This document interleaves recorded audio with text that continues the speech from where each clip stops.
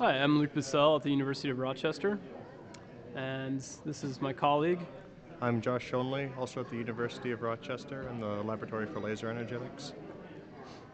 Our demonstration is about light pollution, and so what we're wanting to do is illustrate some of the main aspects of light pollution as it affects astronomy, biology, and the engineering sciences.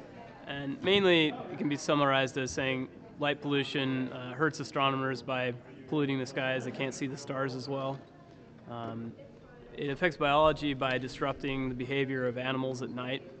And actually also, it's been suggested that light pollution affects humans, can actually lead to increased risk of cancer.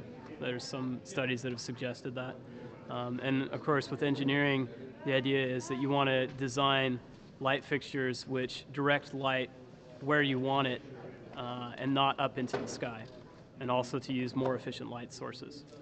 And we put together a simple little demonstration to show the effect of what's called sky glow, i.e., light going up in the sky, reflecting off the atmosphere, and making it so that you can't see the stars as well.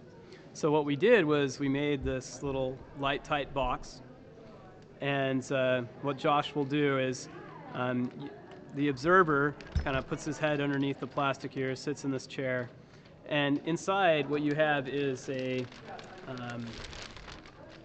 at the back there's a piece of cardboard with some pinholes in it which simulate the stars, and then there's also this light bulb which we can vary the current through, and it's like a street lamp.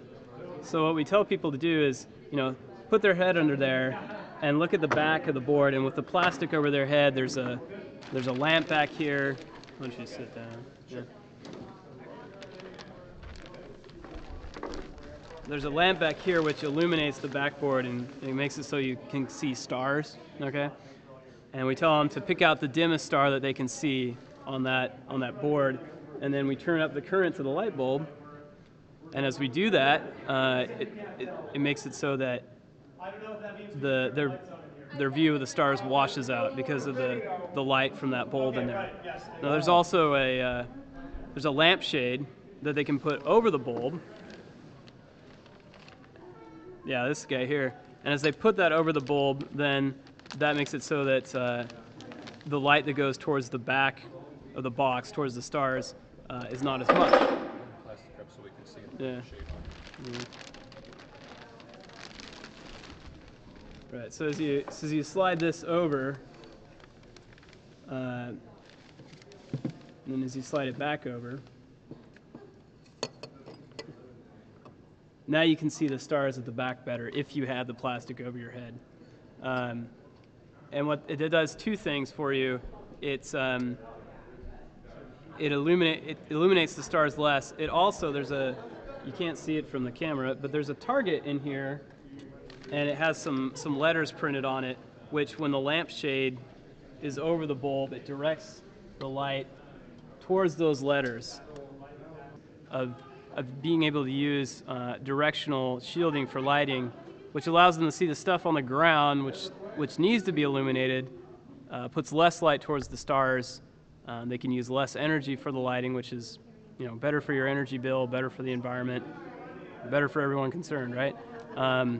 There was one other aspect of this demonstration that we weren't able to show over here, and that was the idea of, with security lighting, that more lighting is better.